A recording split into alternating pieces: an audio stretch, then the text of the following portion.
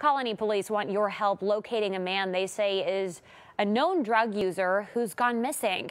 Here's Liz Bishop with tonight's Perp Patrol.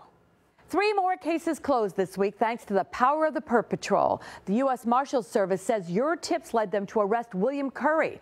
And Colony police tell me that David Kuehl and El Kiona Tarver both turned themselves in after appearing on the Perp Patrol. That brings us to a total of 629 cases closed since the Perp Patrol began. Let's see if we can up the ante with this week's cases. Colony police want to track down 25-year-old Christopher Krasnicki. He violated the terms of his probation, they say, when he disappeared on August 10th. He's now listed as a missing person. Police say he's a known heroin user and could be driving a 2004 green Toyota RAV4 with a New York registration. If you know his whereabouts, you can reach Colony police at 783-2754. Albany police want your help finding 45-year-old Kathy Ann Legg.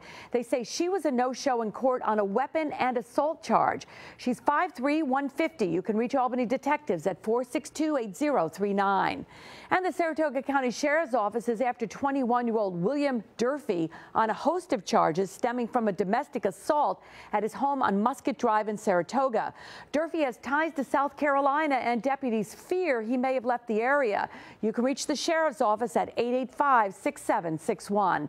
Now, these mugshots stay on our website until there's a capture or surrender. I'll update the totals for you again next week. Liz Bishop with your Perp Patrol for CBS 6 News.